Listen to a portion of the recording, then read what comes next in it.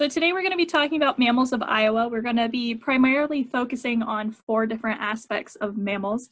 We're going to be talking a little bit about their diets, their activity period, winter strategy, and their status within Iowa. So just a quick introduction. My name is Katelyn Brinkerhoff. If you guys have been on these sessions throughout April and May, you have seen me quite a bit, but I'm the horticulture educator with ISU Extension Outreach in Region 5, so I cover Plymouth, Woodbury, and Monona County with that, and I started back in 2018. Before that, I was the program office coordinator for Buena Vista County Extension, and that was in Storm Lake, Iowa, so I did that for a few months before transitioning over to Region 5. I have an environmental science degree from Buena Vista University. I graduated in May of 2017.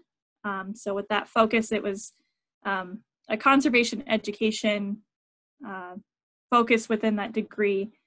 So I spent 3 summers being a naturalist intern for Dorothy Pico Nature Center, Woodbury County Conservation, where I actually got to use that conservation education degree portion throughout my college career. So it's just a little background on me.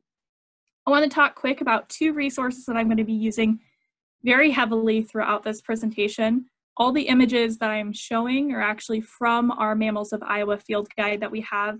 It's a collaboration with Extension and also Iowa DNR that was put together with our wildlife specialist, Adam Janke. So it's a very fantastic field guide if you guys are looking for a field guide about mammals.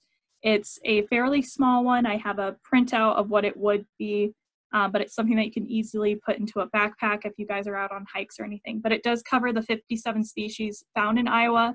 It also talks about a couple species that may be traveling in and out of Iowa, species that used to be here but no longer are, different things like that. You can go to that link and purchase it, and it can be shipped to you, or you can also just do a PDF download if you just prefer looking through the materials. And then also I'm using the Iowa Mammals, which is part of the Iowa Wildlife Series that the Iowa Association of Naturalists put together. It's just a smaller, more condensed version of talking about the mammals of Iowa. It kind of just focuses on a few rather than the whole 57 that might be here. So that is a free PDF download as well if you are interested. But between these, the presentation, I reference both of those quite a bit. So just to give you a quick breakdown of how we're going to be focusing on our mammals, Iowa's kind of broken up into a couple different physiogeographic regions. It has to do with their topography and their ecosystems. So we are really going to be focusing on the Les Hills portion. However, a lot of these mammals go across Iowa, and I will reference a couple that may be in like the Iowan surface area of it, just because they're interesting mammals, just to kind of quick reference for us. So we're just focusing on that just because there are a lot of mammals. We're still going to be covering quickly about 40 of them in this presentation. So just a quick background on what a mammal is. They've been around for roughly about 160 to 225 million years. So that's dating back just about to the dinosaur age. And there's about 5,500 in the world of different species. And so you can see on the side of the screen here, I have a phylogenetic tree or a family tree. So you can kind of see the breakout of how all the mammals are related in Iowa. So this is just our Iowa mammals. And so it has to do with them all having a common ancestor, and that kind of has to go out to their taxonomic breakout. So if you remember your domain, kingdom, phylum, class, order, family, genus, and species, they are all in the same class, and then their order, family, genus, species is where they all kind of break out from that. So they all have that common ancestor that lands them into that same class. And so because they're all in that same class, it means that they have similar characteristics. So mammals typically have hair or fur. They have a live birth, they produce milk for their young, and they have 2 sets of teeth throughout their lifetime. However, some mammals do stray from these characteristics, but they do all have one thing in common, or 2 things in common, I should say. All mammals have 3 middle ear bones, the incus, the malleus, and the stave. and their lower jaw is a single bone. So we are mammals. That breakout there that I have is for humans, the Homo sapiens, just to give you a little background of that. So we do have that connective jaw and those 3 ear bones with us. And the other characteristic that all mammals do have is they all do produce milk for their young. So those 3 things all mammals have in common. And just quick, I wanted to talk about the teeth of mammals. For me, I think it's pretty interesting to look at the differences of the teeth for mammals, but they are all born with baby teeth or milk teeth that are later replaced with their permanent teeth. If you look at the teeth of herbivores, which are our plant eaters, they typically have sharp front teeth, and they're used for cutting vegetation. And then their back teeth are used as grinders, so they're more broad and flat. Carnivores have sharp canine teeth, and that's used for grabbing and tearing the flesh of other animals. So if you have a dog or cat, you know that those teeth can be a little sharp and pointy. And then omnivores, which humans are, they have patterns of teeth with characteristics of both of those. So for humans, we do have similar canine-looking teeth. We have large incisors, which are front teeth, and then we do have grinders in the back. And then insectivores, which are insect-eating animals, they actually just have a little cusp or a point kind of at the top of their teeth. So their 2 incisors are more pointed, and it's just kind of almost to grab their food or their prey. So if you were to ever look at the skull of a shrew, their incisors are kind of placed differently under that long nose that they have. And so how I kind of have all of our mammals broken out, I broke them out into their classifications. And I won't try to say the Latin names. I've never been good at that. I took an entire class about mammals in college, and the Latin names just were not my strong suit. So in this category, we actually only have 1 mammal. It's the Virginiana opossum, or just the possum, as a lot of us like to call him. So for his diet, or their diet, they are an omnivore. They're typically nocturnal, and they are an intermittent kind of winter strategy, which means that they aren't as active during the winter. They just kind of slow down the rotation. They don't go into a full hibernation or anything, so you could still see them out in the winter, but it's going to be a little less likely to see them.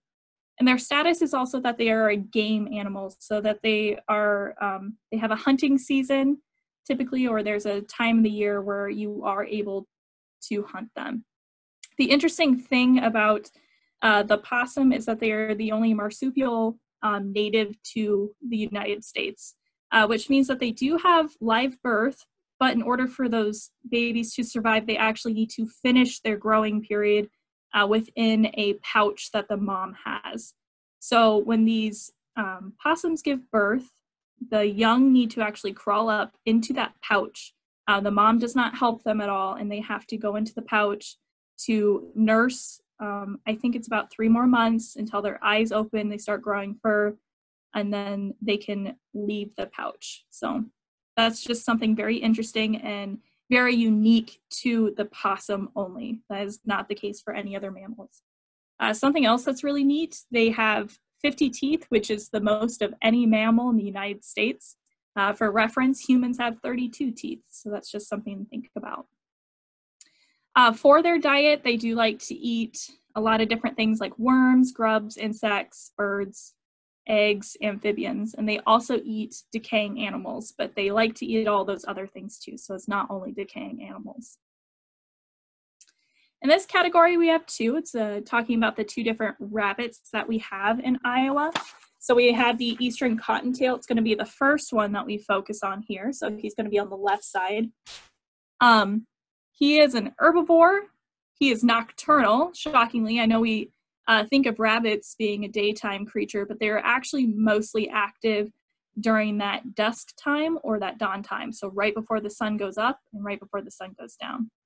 They are active during the winter, and they are also a game status animal, which means there's a hunting period for them as well. So some characteristics about them that stand out. They're a fairly small animal. And if you compare it to that jackrabbit that's on the other side, they got shorter ears, but they're brownish in color with a white belly and a white tufted tail with them. So small guys, they do reproduce like crazy, pretty similar to the jackrabbit. So they are able to reproduce, oh, let me check here, pretty quickly. Their gestation period is only about 30 days, and any females that are born during that time can actually reproduce in that same season. So that's, you know, they always make the jokes about the rabbits and how easily they're able to produce. For their diet, the things that they like to eat are a lot of broadleaf plants. They can eat the bark of trees and twigs. It typically just kind of goes with whatever is available at the time.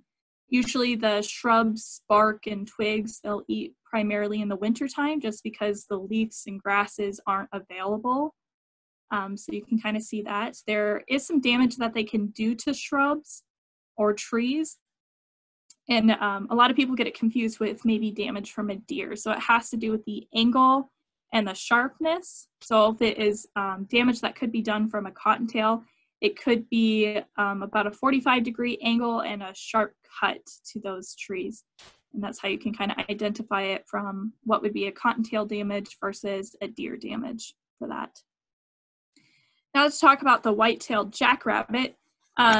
This guy is actually only possible in Woodbury County. It's not a very common rabbit that we'll see here.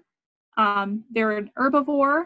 They are also nocturnal, also active during winter, and they're actually considered a conservation concern. So their habitat is primarily a grassland area, and with the loss of a lot of grassland is also the loss of the white-tailed jackrabbit. So their populations have been slimming down in size quite a bit, so we don't actually see that as much. It's more of a northern part of Iowa rabbit that we'll see.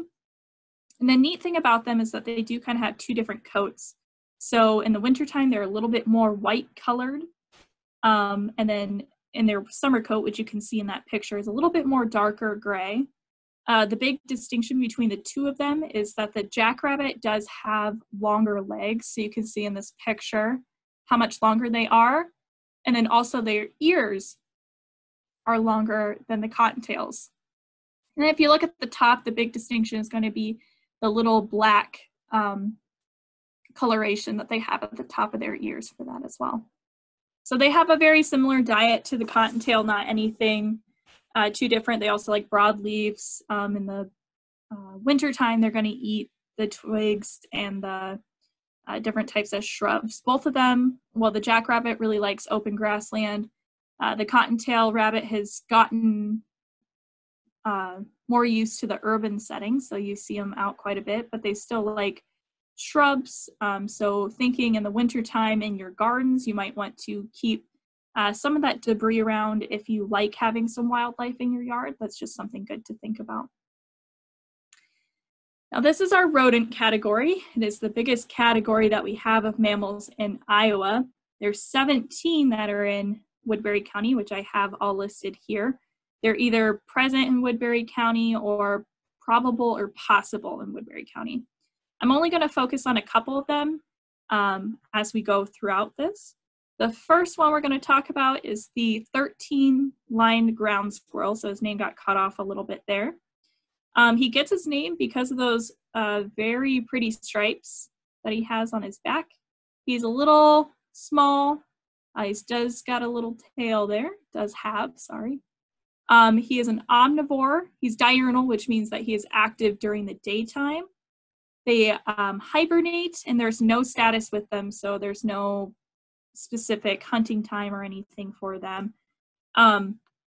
They have adapted to Iowa's agriculture quite a bit because they kind of like an open field setting, so they've gotten used to kind of the croplands around with that, and they also like shorter grasses, so they just transitioned pretty well in here. They're very active across the entire state of Iowa. Studies do show, though, that only about 80 to 96% of the, or as many as 80 to 96% of these squirrels die before they enter even their first hibernation. So the life expectancy of these ground squirrels is not very long in comparison to some of our other mammals. Their diet usually just consists of insects, seeds, fruits, and flowers. So they have been observed eating smaller mammals. However, it's just kind of whatever comes to them at that moment. So if they're having trouble finding food, maybe a smaller mammal will be something that they'll go over. But primarily it's the insects, flowers, and fruits like that. The next guy that we are going to be talking about is the woodchuck. This is also known as the groundhog or the whistle pig. We've got a couple different names. So they are an herbivore. They're also diurnal. They hibernate during the winter, and they also are a game status with the hunting period. The neat thing about these guys are they can climb trees, and they are one of the largest rodents that we have in Iowa. So in comparison to the beaver, I think the beaver is bigger than the woodchuck, but they are still fairly large. So you can kind of see the coloration of the woodchuck. They're this brownish gray color. They've got smaller eyes and ears, and that is partly due to them being a burrowing animal, so they don't need as much. Their eyes and ears will get in the way if they're burrowing too much. They really like meadows and pastures, and they hibernate in wooded areas with that. And they usually do some burrowing in protected areas, and they do summer feeding in open areas for that. So they can live to be about 4 to 6 years old, but a lot of them are killed before then. It just has to do with the predator-prey kind of aspect of life with that. They have an almost fully vegetarian diet. However, there are some exceptions. They do eat some insects. A lot of gardeners know that they, might come in and eat some of their plants. They actually really like clovers. So if you have clovers in your garden, that's just something to think about for that. Next one that we have on our list is the eastern chipmunk. So this is a classic cheek stuffer, as they call him. He's an omnivore, diurnal, and he's intermittent during that winter time, so which means that he is just a little bit slowed down in the winter, not as active. Could go in short periods of like a hibernation type state, and he's under a no status. You can easily identify him by those colorations that he has on his back, these little tiny ears that he has. Does have a tail, and not a huge one or anything. When I talk about him being a cheek stuffer, though, when they go out trying to find their food, they're able to actually stuff it into their cheeks and basically carry it around with them. He's able to put enough seeds into his mouth that it almost doubles the size of his cheeks. So he's kind of a fun thing to look at when they're out and about. But they're quite dependent on seeds, nuts, and acorns, which they store in the winter in these different areas that they'll go around, and it's usually dependent a little bit more on smells. They have been known to eat some different types of vertebrates, like mice and frogs, but they really enjoy more the acorns, the seeds, the nuts kind of aspect of things. The next one up is something we all know, which is the fox squirrel. Also an omnivore, diurnal, intermittent, but they are a game status animal. So this is the largest and most widespread tree squirrel that we have in Iowa. It's found all across Iowa. Oh, and then just one, oh no, never mind, sorry, that's for a different guy I'm thinking of. The fox squirrel in adult size, they can get to be about 2.5 pounds at their biggest weight. Something a lot of people like to talk about is the white squirrels or the black squirrels, and those are actually just variations of the fox squirrel. And so it just has to do with the levels of melanin in the squirrels. So if they're black, it just means that they have an overproduction of that. If they're white, they have a decreased amount of that. So that's kind of what happens. And it's a little bit more variant on the location on whether you're going to be seeing those white squirrels or those black squirrels for that. Let me see here if I'm missing anything kind of interesting for those guys. They usually only live to be about 3 to 5 years old, which is a pretty good age for any of these smaller mammals since they're typically more of a prey item. The bulk diet for the fox squirrels are going to be seeds and nuts, but they love acorns and corn. So sometimes that can be a little problematic for some agricultural places, or if you put out bird feeders that have corn in them, they are going to love that, and it's going to be attracting them a little bit more to the area. The neat thing about fox squirrels is where they kind of bury their food throughout winter is actually they find it by smell rather than memory. So they don't really remember where they put it. They just kind of sniff it out in their area. So that's just kind of a neat fact about them. Up next is one of my favorite mammals, mostly because I was a beaver at BVU, so got to talk about them. They're a pretty historical mammal in Iowa and just the United States in general. When the Europeans came over, beavers became more of a trade item. So they were killed a lot for their fur and their pellets that they would make. So just naturally over time, that kind of started to take a little bit of a decrease on the population. So they're valuable to make hats, coats, and other garments. And so that kind of pushed, Europeans kept traveling into North America further and further to keep finding more and more beavers. They're pretty easy to identify. The big thing about them is going to be that tail that they have, that flat tail. So that's kind of used as a defense mechanism for them. They usually slap the water when they're feeling like they are in danger or anything like that. So that's the big point of that tail. They are herbivores, nocturnal, intermittent, and they are also a game status species. So again, just as a reminder, that's what all of those little circles down at the bottom mean for their designs. For the beaver, their pellets or their coats were highly valuable, mostly because of the fur that they have. It kind of is almost water repellent in a way. So you can kind of see that beaver in that picture is wet.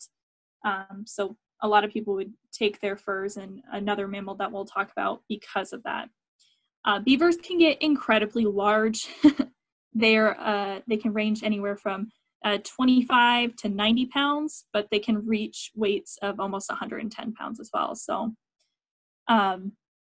just some other things about them. They, inside of the Mammals of Iowa Field Guide, they're referenced as an ecosystem engineer because of the dams that they create. They also are creating other habitats for other animals in the area that might live in that dam or might live in the dammed waters that they kind of produced when they were making their own home. So they're a neat animal found along streams, rivers, marshes, different things like that. They have a smaller litter size. It's about 3 to 4 young that they have, and they're weaned at just about 6 to 8 weeks for that. They consume lots of bark, bugs, buds, twigs, and leaves. And they also eat some corn and aquatic plants as well. That's a little bit more in the spring, summer, fall time frame. But again, it just has to do with whatever is available at the time for them. The next one we'll talk about is that Plains pocket gopher. So the big thing that you might notice about that guy is his big old claws that he has. This is the only gopher that we have in the state, and he is found in Woodbury County, but he's not widely spread or found across the state. He's probably present most of, or you can possibly find him in most of the state. But they're easily identified by those big old claws that he has. Their coloration, they blend in nicely with the soil. You can see if you look at him, you can see where his ears would be and his eyes there. They're not very present because he is a burrowing animal. So that way, again, they don't get in the way. Their eyes just over time have evolved to not, really see at all because he's in the darkness. So he didn't need that, his eyes to see for anything. So it just naturally evolved over time. They're mostly found in prairies and grasslands, and so you can kind of see if the soils around that, it's a little bit more sandy, so you can dig through that. Their habitats are beneficial in many ways for them, and then also other mammals as well. It's highly based on the soil, and so when they are actually digging through the soil, it's a great germination for other plants in the area, so it helps spread out seeds of maybe some of those native plants in the area. So I know usually when a lot of people hear about digging animals or burrowing animals, they get a little nervous, mostly because they're thinking about their yards or gardens, but since this guy's a little bit more found in prairies, it's not as common in the garden, but very beneficial for spreading seeds in those areas. They feed exclusively on roots and root systems, stems, grasses, different things like that. They don't typically come to the surface, but when they do, that's when they'll eat the plants or the stems of those plants. Oh, and they are also a conservation concern. So that just means because of the decrease in their habitat, there's also been a decrease in seeing the plains pocket gopher. So there's no hunting allowed on that animal. Just moving on to another one. I had to add in the Norway rat because he is an incredibly invasive species that is actually, we think, is native to parts of Asia or northern China. He's an omnivore, he's nocturnal, he's active during winter, and there's no status against him. It's mostly because he's super invasive. They are highly dependent on humans for food sources, for where they live, their habitat, all kinds of things.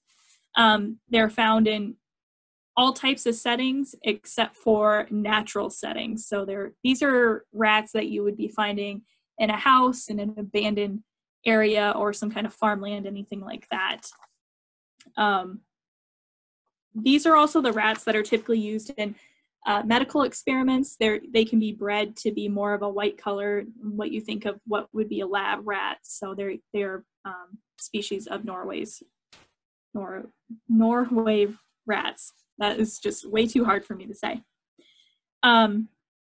Then about fewer than 5% of these rats actually make it past a year of age. There are so many of them, but again, they're a common prey item because they are so small. So they can max out at about 3 years if they're more under a captive setting. They eat pretty much anything that they can find. Grain, insects, small vertebrates, and plants. So, if any kind of food spills outside, they'll eat it. If there's, if you leave dog food outside for your dog, they'll eat it.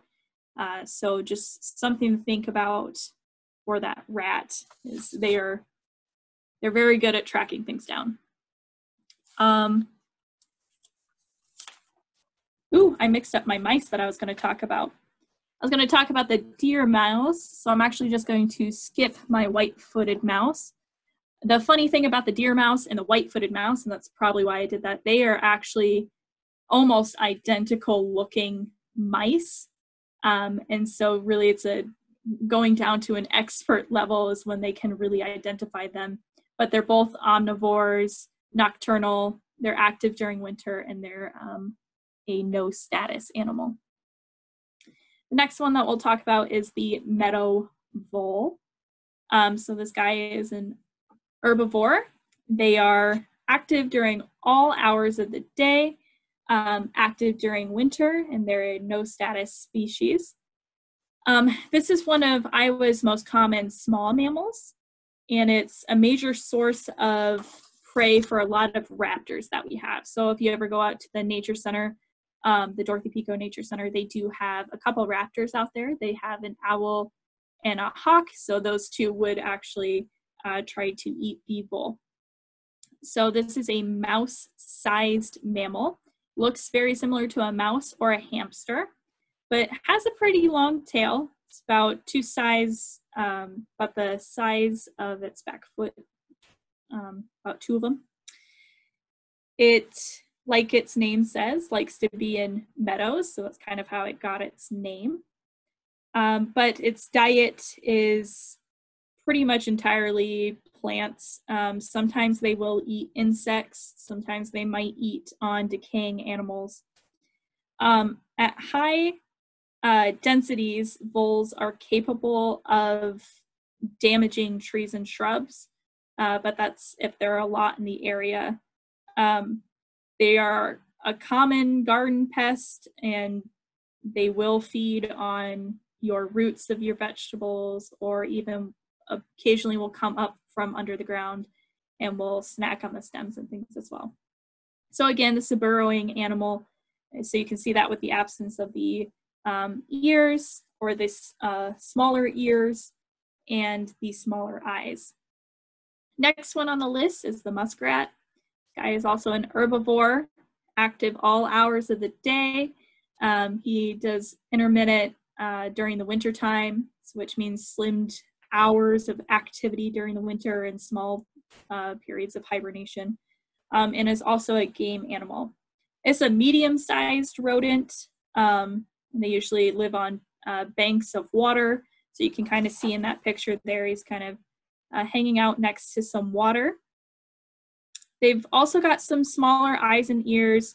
It's got similar fur almost to the picture that we saw of the beaver. So again, it's kind of to help with not getting the skin of that animal too wet. So it's almost a protective coating of fur that they have alongside it. So again, found alongside lakes, marshes, rivers, different things like that. They can have up to 3 litters within a year, which is pretty interesting. Their gestation period is also about only 30 days. So once those young are about 6 months old is when they're kind of shooed away. Most of these mammals, I'd say pretty much all of them don't stay together for anything more than a year. After they're young or old enough basically to get out on their own, they all separate as a family. One thing that I thought was kind of funny within this field guide that they put is muskrats are prey upon by minks, hawks, owls, foxes, coyotes, humans, and motor vehicles. So this is one that will be common that you could hit while driving down the road, near a river, or anything like that. So they do feed on a lot of aquatic plants, but they also will eat on corn and soybeans, but they like things like cattails and water lilies as well. All right, so next one up is an eastern mole. So moles are a fun, common garden pest that a lot of people like to think of. They're fossorial, which means that they primarily live in the ground. They don't often come up to the surface like we see in these in this picture here. One way to identify them, again, are those big diggers that they have. They actually point out so that they can kind of scoop out the soil when they're digging. They can actually dig up to about 15 feet in a tunnel in just 1 hour. So you can think of how much they could be tunneling around. When you see what you think might be an infestation of moles, or like you see multiple mole mounds, it's actually probably just 1 or 2 moles that are in the area. They can make those mounds as they're tunneling through, those 15 feet in an hour. So it's amazing what just 1 or 2 moles can do damage to a yard or damage to a garden. This is an insectivore, which means they feed on primarily insects. They are active during all hours of the day. They're active during the winter, and they are a no status species. If you have lots of moles in your area, that probably means that there is a large food source for them, which means that you might have lots of grubs in the ground or worms in the ground. So that's something that might even be helpful for you to know, because it could be damaging to different parts of your garden or your yard if it's some kind of grubs that could be damaging the lawn. So that's just something to think about if you want to try to get rid of the moles, maybe try to identify that problem of what could be causing them to be there. Usually if you get rid of their food source, they won't be there. There's nothing to keep them around. Moles really like a little bit more sandy soils. They really try to avoid that rocky, heavy clay soil. And they're closely related to aquatic loving species, but they don't swim and they don't like water, so they don't really like moist ground either. So that's just something to think about with them. The least shrew, we'll move on to our next one, is one of those insectivores that I was talking about with those little cusps of teeth, and same with that mole, where they just have the kind of curved, tiny little teeth at the front that kind of helps them break into their food source. So it looks like in that picture he might be trying to eat some kind of grub there. They have an incredibly high metabolism. Their heart could be, I think, 1,000 beats per minute, something like that. So high metabolism. They're crazy, tiny little animals. But they're active all times of the day, active during the winter. But these guys are actually a threatened species in Iowa. They are possibly found in Woodbury County, and but they're actually not found anywhere beyond Woodbury County in the northern sections of Iowa. So they're more of a southern animal or southern mammal. And these guys do prefer a moist ground, and they're often found near wetlands, which again, just with the loss of habitat in the area is also the loss of this mammal as well. With more of an reintroduction of wetlands into the area, with different conservation efforts, there's a possibility that they could return. We'll talk about a couple mammals that are kind of considered a conservation success story. So that's a possibility for the shrew. It'd be neat to kind of see them kind of come back. Again, these guys primarily eat insects, worms and frogs. They might eat other amphibians and reptiles. But they typically like to stick to their grasshoppers and worms for their diet. The next one up is the masked shrew. My S's aren't coming out today. Masked shrew. Another insectivore, active all hours of the day, active during winter, and a no status species. So these guys are capable of eating more than 3 times their body weight. And I actually made a mistake on my shrew. This shrew is the one where their heart beats about 1,000 times per minute, which is incredibly different from the resting state of about 60 for humans.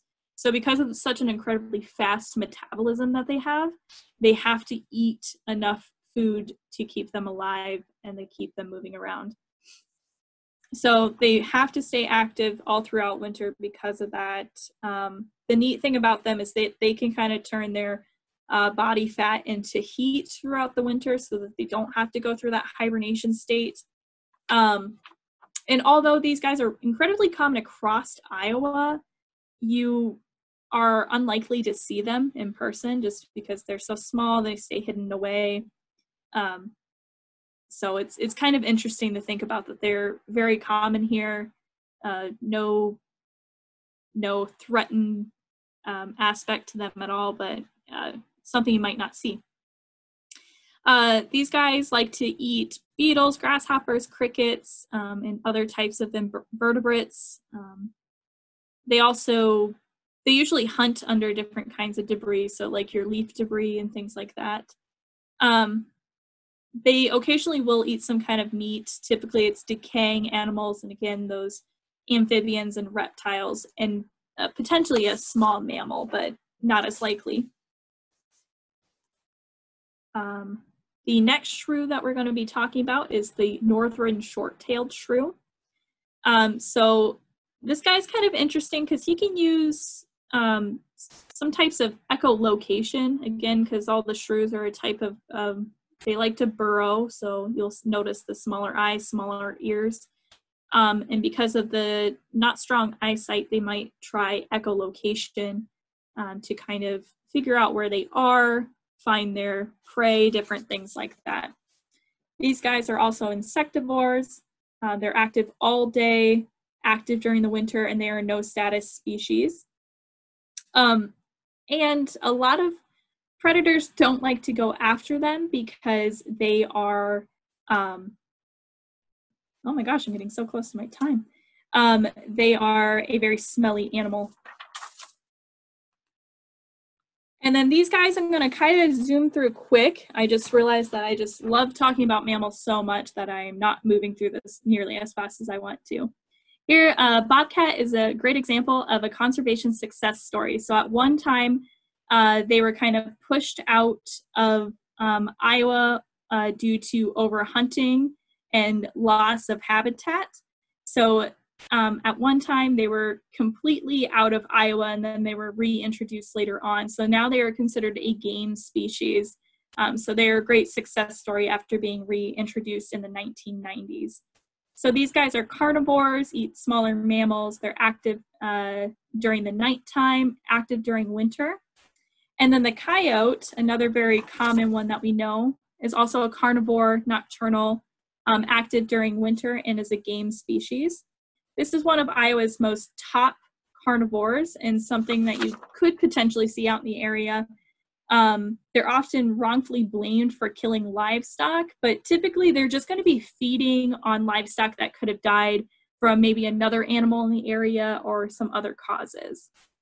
But they're very similar to a dog. If you were to ever compare the bobcat versus coyote tracks, all cats retract their claws, so in the footprints you'll never see their claws.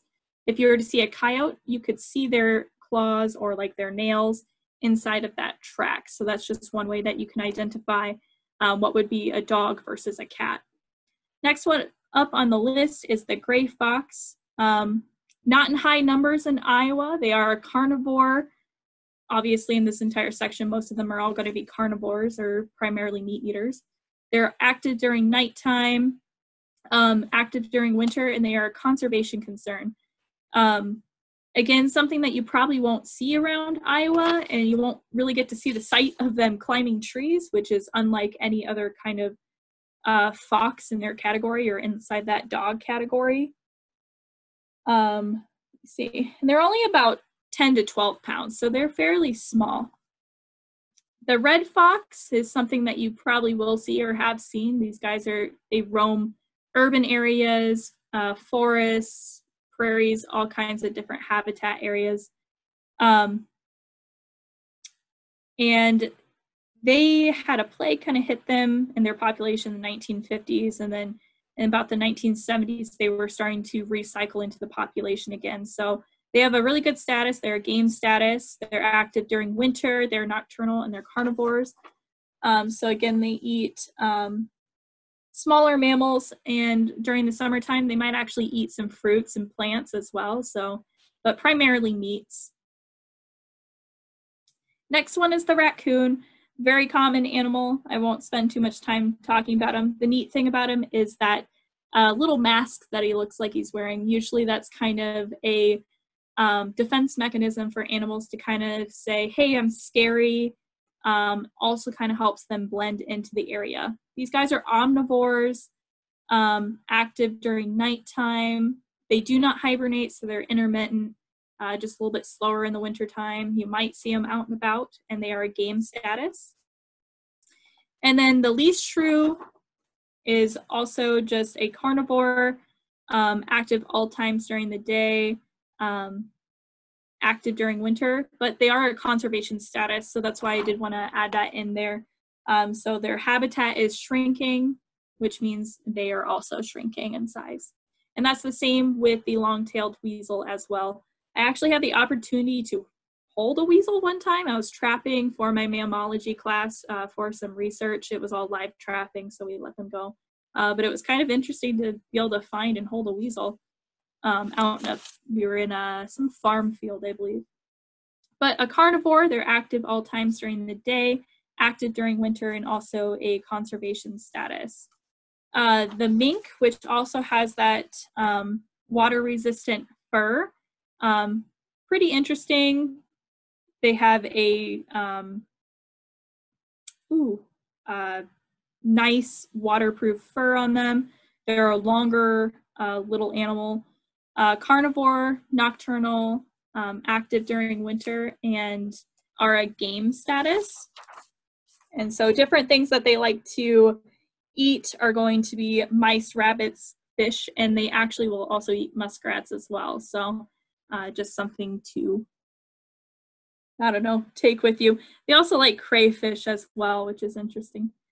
Next one up on the list is river otter, which is another conservation success story. So this is kind of fitting into that beaver category. These guys are native to Iowa, but were completely eliminated from the state in the late 1800s until about the 1980s when they were reintroduced. So between the 1985 to 2003, they were stocking them back into the United States.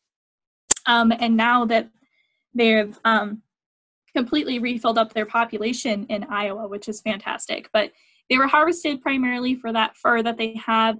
It's a very almost glossy type fur. It's very soft if you've ever gotten to feel a pellet of some river otter fur. But they are carnivores. They are active all day, active during winter, and they are a game species.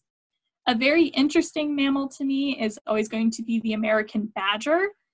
So this guy, a lot of people know as being a rough and mean mammal. He has his coloration on his face, also has a big defense mechanism as, hey, I'm a scary animal, watch out.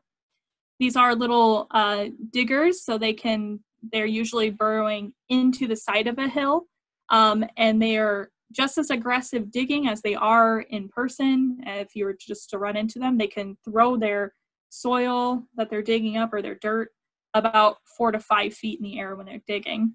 But they're a carnivore, nocturnal, intermittent during that winter time, and they are a game species. Next one up on the list is everyone's favorite, is a striped skunk. So that is a big warning sign that the skunk has on his back with the white stripe down the back. We actually have 2 different types of skunks in Iowa, but I'm just going to talk about the striped one. These guys are omnivores. They're active during nighttime, intermittent during the winter time, and they are also a game species. So we know skunks as a spraying animal, but usually they'll do a couple other warning signs before that. They'll lift up their tail, they'll kind of huff at you, slam their feet on the ground. They'll do all of that before they actually spray. So spraying is the last thing that they'll do. So if you ever run into a skunk in that situation, just try to leave. They'll probably not spray before then. So, and they're kind of a lonely animal. They prefer to be alone. But they've also been known to carry rabies, so that's something to think about if you ever come in contact with a skunk. Try not to touch it. I know a lot of times people they have the urge to want to pick up animals or pick up baby animals. Just try to leave them alone if you can. Something I added in for fun is the black bear. So the black bear was native to Iowa at one point, was eliminated from the state in 1876 due to overhunting, and just kind of over time they've made their way back into Iowa, and this is over in northeast Iowa, but not a lot of people know that black bears were native to Iowa, so I just wanted to kind of toss them in. These guys do hibernate during winter, so that's the big difference between them and the skunk. They are a no status species because they've just over time become a not necessarily like a mammal of Iowa, yet they are, so I just wanted to add him in for fun. And I just have one guy in this category. It's the white-tailed deer. So this category has to do with their feet and their hooves, basically. So that's kind of what puts the deer into their own categories. The white-tailed deer, everybody knows they get their name from their white tail that they usually flip up to warn any other deer that they are with that there is some kind of danger around them. So typically if they're just walking around, their tail will be down like it is in this picture. And then if they feel that they're endangered, they'll flip that up. Again, these guys are another success story because at one time they were functionally extirpated from Iowa just means that they were eliminated from the state of Iowa. And that was in the turn of the 20th century that happened.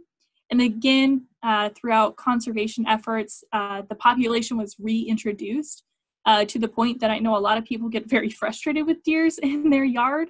But that's why there is an open hunting season for deer to kind of help control the population of them. So I know sometimes hunting can be a little bit of a touchy subject for people, but in cases like deer, to help control the population without eliminating it or letting it take over is a really great thing there. But they're actually herbivores. They're active all day, active during winter, and they're a game species now. And now one of my favorite categories, I probably have said that about all of them, is the bat category. So there's 8 different bats found in Woodbury County. I'm going to talk about 4 really quick. We have the big brown bat and then the little brown bat. Despite their names being similar, they're actually in 2 different genus categories. So they are both insectivores, nocturnal, and they hibernate. The brown bat, the big brown bat, is a no status species. However, the little brown bat is a conservation concern. The big thing about them that's different is, of course, their size. The big brown bat is going to be bigger than the little one. Big brown bat is one of the largest bats in Iowa. They get to be about 1/8 of an ounce. So they're very small mammals, and they're the only flying mammals that we have. So not all mammals fly. There are some swimming mammals as well. So mammals are a very broad category. Let me see here. They like to eat on different hard body insects, and they're actually very important to the agriculture of Iowa because they will eat the cucumber beetles, stink bugs, and leaf hoppers that attack a lot of our gardens. So that's something to think about, and that happens with all of our other bats as well. So with the little brown bat being a conservation concern, again, this just has to do with a lot of habitat loss for them. Our last 2 ones are the ornery bat and the eastern red bat. And these guys are similar. These are both migrating bats. So they are only here for a little bit. Typically it's the females. They come give birth here. They raise their young here until the young are able to go out on their own. Neat distinctions between them are their coloration. So the eastern red bat, of course, is a little bit more of that red color, and the ornery bat has those nice colorations on them. The ornery bat is a bigger bat than the eastern red bat is. So that guy is, I think, the biggest one that we have in Iowa. He gets to be about 15 inches wide for a wingspan, and he's 1.25 ounces at an adult stage. So just a neat thing for that. All right, so that was all my mammals. Sorry, I'm kind of running through on time here. But a big thing that we like to think about as gardeners are mammals being a problem in the area. So here I have a flow chart that our wildlife specialist, Adam Janke, put together that I think is just a fantastic one about how annoying an animal is and then how to take care of it. So just ask yourself, how annoying is this animal? Yeah, if it's not very annoying, then you just gotta live with that. One quote that I took from the wildlife series Iowa Mammals article was, "We tend to consider certain animals nuisances when they interact with people in ways we don't like or consider dangerous." So just because we don't like them, we automatically find them to be a problem. But all animals need food, water, shelter, and space. So if we take away those pieces in our yards or gardens, it's going to help keep those mammals out. Thinking about moles dig up our lawns, and deers and squirrels damage ag crops. You know, a lot of those mammals can cause problems, but if there's a way that we can kind of remove them out, that's fantastic. If you think about for some of the smaller herbaceous animals, they might, if you put plants or something on the outside of your garden that they don't like, they might not feel like going into the garden to find anything else. They run into that and they go, oh, I don't like this, I don't want to eat anymore. And because sometimes they can be a problem, they can sometimes have an economic impact, you know, if they are eating different crops and things like that. A quick way to figure out how to take care of it is figuring out what can be avoided to remove those mammals from the area. Here's just another little chart that I think is really helpful, is what's making the holes in the yard. So a lot of people are always right away, they're like, I have voles. Okay, you might, but you could also have a groundhog. You could have some raccoon feeding areas, just different things like that. So this is a really great little flow chart to have to kind of help identify what could be in the yard. And then as master gardeners, just having that knowledge in your back pocket when somebody might ask you a question about that is just great as well.